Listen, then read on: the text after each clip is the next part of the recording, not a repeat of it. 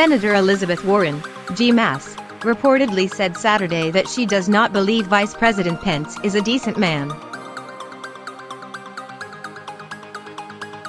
"I'm sorry. I followed Pence's history on LGBTQ Americans, and I don't think that is a decent position," Warren said, according to Iowa's starting line. "I disagree." Asked if she thinks Pence is a decent man, Warren said no. The Massachusetts senator, who launched her 2020 presidential campaign earlier this year, made her opinions known just days after former Vice President Joe Biden faced scrutiny for calling Pence a decent guy. Biden made the comments in reference to Pence at a forum in global leadership at the University of Nebraska-Omaha on Thursday. The remark quickly led to backlash, with actress and former New York gubernatorial candidate Cynthia Nixon, D., asking Biden to consider how this falls on the ears of our community. Biden, who is considering a 2020 run for president, later clarified that there was nothing decent about being anti-LGBTQ rights, and that includes the vice president.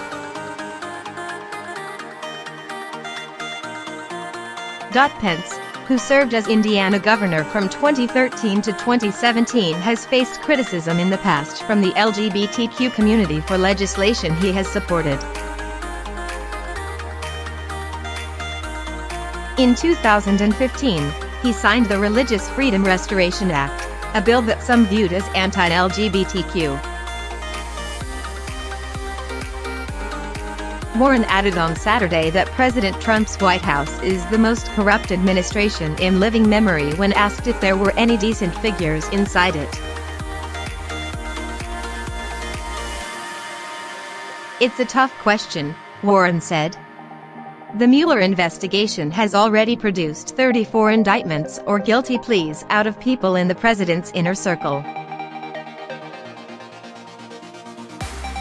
10 cabinet officials have left, 4 with huge scandals and others with threat of scandal at the door. This is the most corrupt administration in living memory. That's why we gotta be in the fight."